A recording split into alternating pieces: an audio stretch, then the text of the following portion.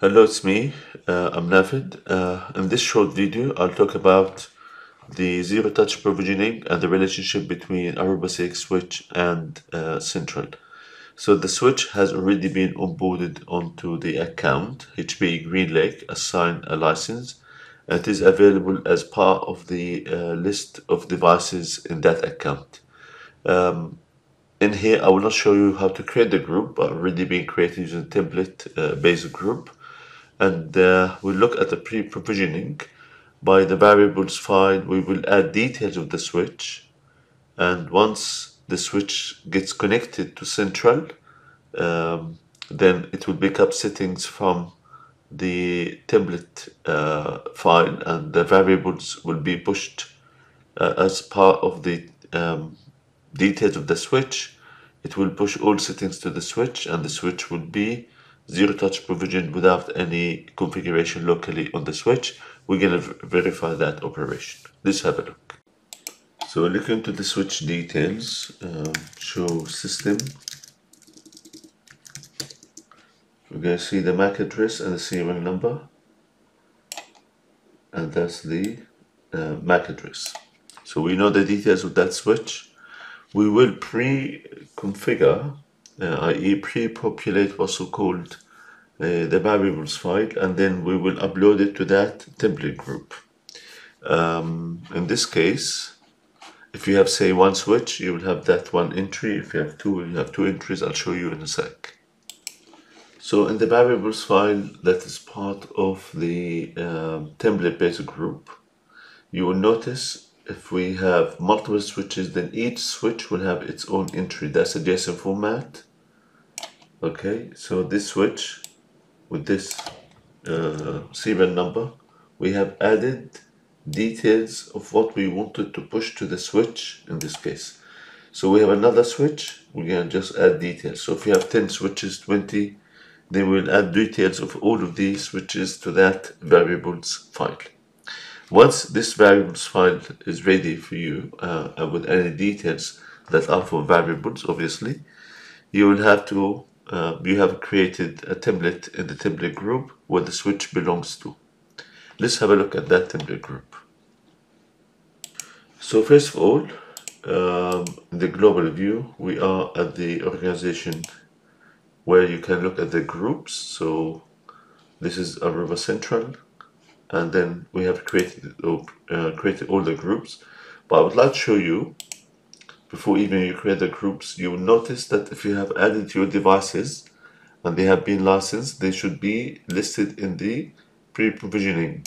So you click on here, you will find a list of all devices. One device is not still connected, is this our switch. As you can see, if you remember, that's the serial number. Now, so of course, you will have added the group, which we have done so, and we create a group, and that is Edge. This one is template-based TG. So we'll go back and we will add the switch to the group we pre-provisioned, and that's the group here. That's a switch, and click on add and select the group you wanted to add to. In this case, this one. And it's a CX group, it's a template base. So we're going to go move. Now that switch will be pre-provisioned, i.e. when the switch gets discovered by Central, it will already have been added to the group. And notice, now the switch, we can look at different things here. And we can see the group, yeah, it's there basically. So it's member, that switch now, that's still not connected, is member of this, this specific group. Going to that group now, you click on devices. In the config, we will create the template. So the template has been created, and that template settings, that includes including the variables. So any variable that you need to push, because we have multiple switches, will have been inserted in the template. So the template now is here. Any variable that's in the green, that has been pushed to that or added to that template group. Now, In the variables file, you've noticed we pre-populate. So ideally, you would go to upload variables file, that's a JSON format, the one I showed you, and then show all files. So this is a JSON format. We have not made any changes, but you will upload that file into this. No changes made. So you can go to download, the one we have here, and that's the file. It might say there's no change, but it's already been uploaded. So whatever was there on that file, which is this file, will be pushed into this, into the variables values, and any value here, look, name, MAC address, and all that stuff will be related to that specific switch, the one in question. So what we're gonna do now, we'll go back and just zeroize the switch to make sure that when it reboots as factory default.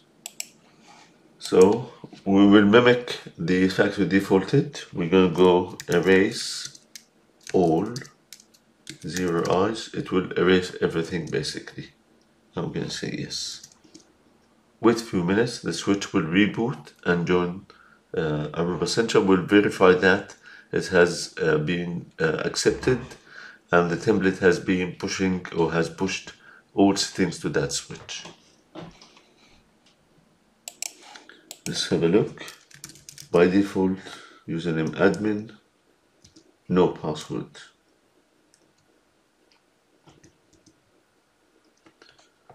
Now by default, or ideally, this should have picked up an IP address on VLAN 1, show IP interface brief.